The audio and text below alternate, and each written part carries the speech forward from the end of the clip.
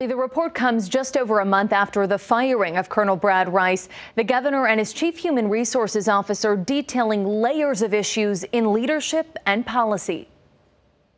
New insight into the firing of the man Governor Pete Ricketts chose to lead the Nebraska State Patrol, then fired this summer. Colonel Rice failed to live up to my expectations with regard to how he was to lead that organization. A 15-page report released Thursday details catalysts for Colonel Brad Rice's dismissal.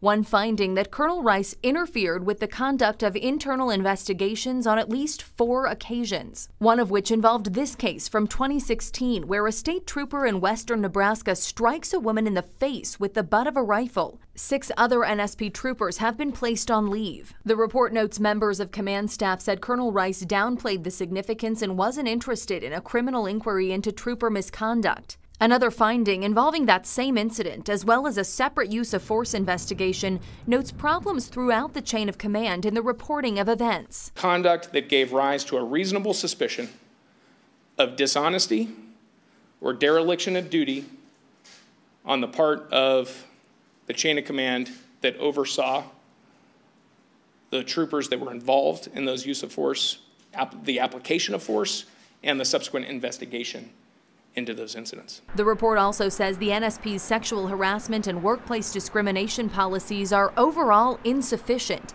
indicating Colonel Rice fell short on investigating allegations of workplace harassment. An allegation of workplace harassment was far below our expectations for the response of leaders in state government to allegations of that degree of severity. And one final note related to policy and procedure within the NSP. The report says the State Patrol has failed to notify the Crime Commission when officers are terminated for wrongful conduct, possibly allowing for those troopers to get jobs elsewhere.